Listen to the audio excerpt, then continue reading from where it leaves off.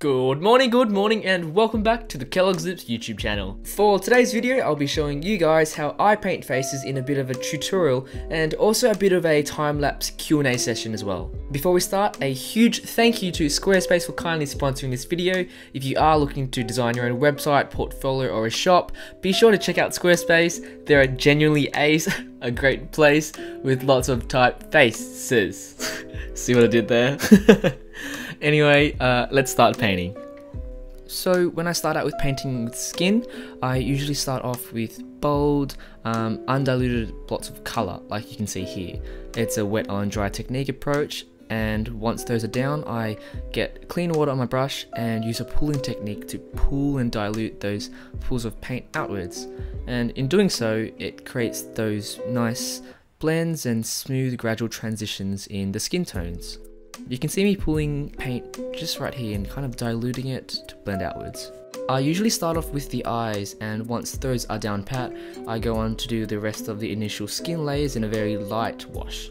Once those first layers dry, I usually go over the skin again and add multiple layers to deepen the skin tones, particularly the reds. I'm using the same technique of applying wet on dry, mostly dark colours, and then using a pooling technique with clean water to blend, like on this cheek here.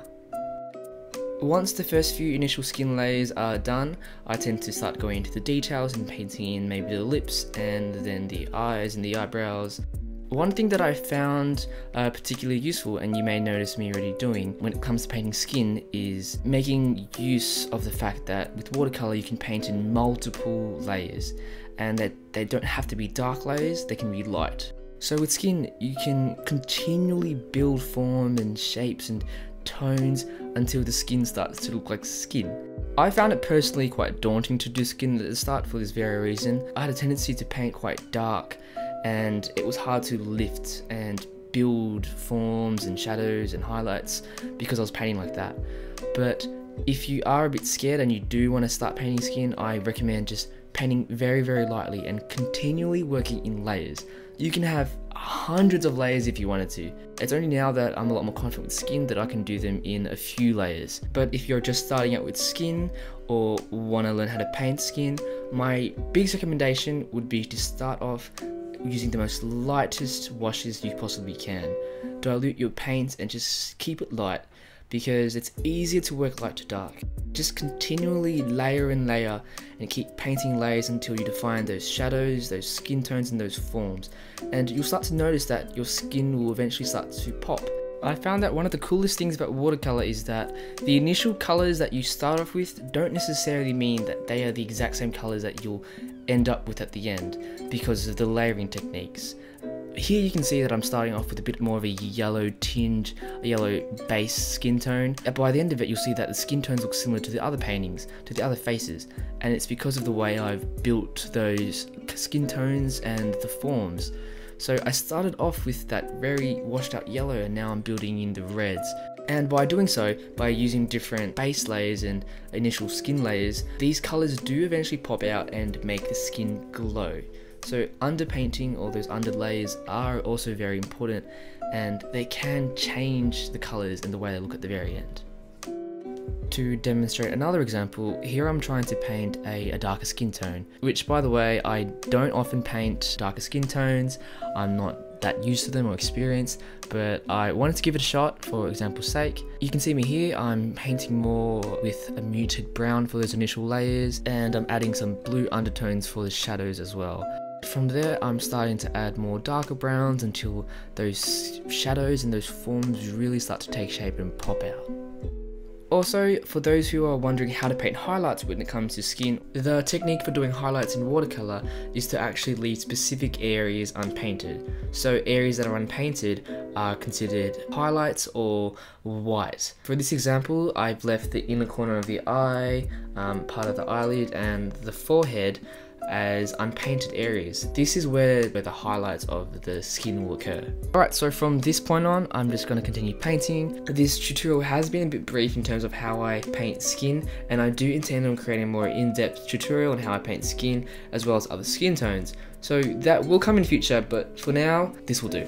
For the rest of the process, it's pretty much the same. I'm just using wet and dry technique to put down those first darker, brighter colors, and just using a pulling technique to spread those colors out and get that soft blend of the skin. So without further ado, it's Q&A time. I've been actually really excited to finally do a Q&A session. Alrighty, so the first question we have is from Pia, and it is, when is your favorite part of the day to work, and what do you eat for breakfast? Okay, first of all, that's kind of cheating because it's 2 questions in one, but I'll answer it anyway. My favorite part of the day to work is at night, actually. I'm a bit of a night owl. I find myself most productive at night just because I find comfort in the thought that the world is just a little bit more quiet. It's easier for me to work knowing that. And I don't actually eat breakfast often. I tend to skip breakfast because I prefer to sleep in. Alright, so we've got another cheater here with another 2 questions. From Cup of Joe, what's your favourite part of art school, and do you have any pets? The thing I love most about art school is probably being able to have art friends. I never really grew up with any art friends, so I never got to get excited about going art supplies shopping or anything, you know, and now I do, and it's awesome. I don't have any pets, sadly. I do want a dog so desperately, and at some point in my life I have to get a dog, and I will name him or her Fish. From Sophia, is there any medium that you would like to try in the future that you haven't yet? I want to really try out spray painting. I would love to one day be able to do a giant mural. It would be awesome to be able to see my work one day on a giant, side of a building or something. I think that would be sick. From Montana Sullivan, what do you use for your digital work? I currently use a Wacom Intuos Pro with Adobe Photoshop, but when I first started with digital art, I used Paint Tool Sci. It's this program which I think is absolutely awesome. It's much more affordable and has really great intuitive skill sets and tools. It's the program that I used before Photoshop, and then eventually once I got more used to Paint Tool Sci and painting digitally, I eventually was able to switch over to Photoshop and still maintain a lot of those skill sets that I developed from Paint Tool Sci. So if you're beginning out in digital art or you want to try it out, I highly recommend Paint Tool Sci. And from Shake It Sneer 91, what are your suggestions for the out of states artists thing to make their way into the art industry? Social media, full stop. If you're out of the States and you want to make it into the industry, or you want to get your name or work out there, social media is your answer. It is this thing that has allowed artists and creatives and aspiring individuals to bypass physical location and distance and be able to expose themselves and promote themselves and market them for whatever it is that they want to do. My suggestion is to go out there and put your work online, on social media, on DeviantArt, Twitter, Tumblr, Instagram. Put it out there and be active about it. Submit your folios, submit your work to galleries, to studios, to magazines, everything. Just constantly put your name out there. By doing so, people will see your work, and at the end of the day, that is what you want. You want your work to be seen, and things will happen to you naturally. Opportunities will come to you. For example, I now work at this art magazine, Beautiful Bazaar, because I put my work out there. They found my work, they reached out to me, and they asked me to be part of an exhibition, and then before you know it, I was working at the magazine, and now I'm the designer of the magazine. From 246 Willow 246, I'm currently doing my major artwork for my HSC in visual arts, and I don't know whether to continue the artwork in watercolour or explore other mediums. I always find myself going back to watercolour because that's what I love, and I feel like I'm not detailed or skilled enough to produce the work. What are your suggestions?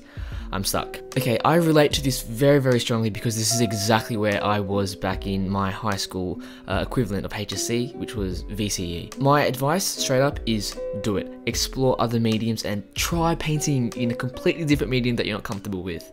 For me, it was digital art. So I only ever painted with digital art, and I was confident in that, and I hated painting in any other medium other than digital. But for my high school art subject final, we were forced to experiment with another medium, and I decided to just try out watercolour. And flash forward a couple of years, now I'm doing watercolour paintings as a career, and I'm doing all of this, and you never know what you'll love. You never know if it will work with you, and if you'll love it, and you'll excel in it, and you'll be a master of it. Just give it a shot. Please, for my sake, please give it a shot. From Skater Lily, what do you see yourself doing in 5 years? That's kind of a hard question because I don't even know what I'm doing tomorrow, let alone a week or a year or 5 years from now. But I think I'd like to imagine myself in 5 years' time to be a full-time working professional artist, a YouTuber as well, and I also really want to start teaching. And from Ikram Kalam, are you planning to upload any more tutorials, and what do you think you should upload? Yes, I'm planning to upload more tutorials. I do want to do a lot more on how to paint faces and skin and techniques and everything. Yeah, I think I'd love to keep doing tutorials. People seem to be asking for those quite a lot. And from Fragments of Hope, what are your biggest art fears and do you ever feel like you're not good enough at what you do? I think what I'm most scared about is fear of failure, and not in terms of the eyes of other people, but more so in terms of myself and internally. The goals I set out for myself, what I can achieve in the future, whether I'll be able to achieve what I want in the future, and even just the uncertainty of whether I can actually do this. I think that's kind of a crippling fear, the future and not knowing whether I'll fail or not. And last but not least, probably my favourite question of all of these, from Ali freaking Jandra. I just love your art. Thank you. I love you too.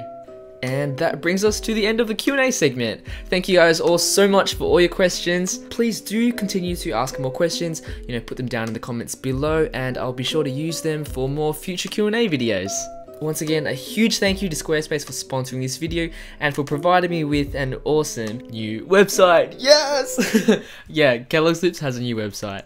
I am still tweaking and working on it, but it's been a blast and I love it so far. If you do want to try designing your own website, portfolio, or online shop of your own, go to www.squarespace.com/kelogsloops. You do get to start off with a free trial and also a 10% off discount from your first purchase or domain. It is honestly so simple and easy to use with loads of clean designs. I mean, hey, even I managed to put together my own website, and I think that says a lot. And that brings us to the end of today's video. I do hope you guys enjoyed hanging out with me today. I know this video was a bit different, but please do let me know in the comments below if you guys do want more of these kinds of videos where I just hang out, paint, and talk. I hope you guys are having an awesome day, and I'll see you soon.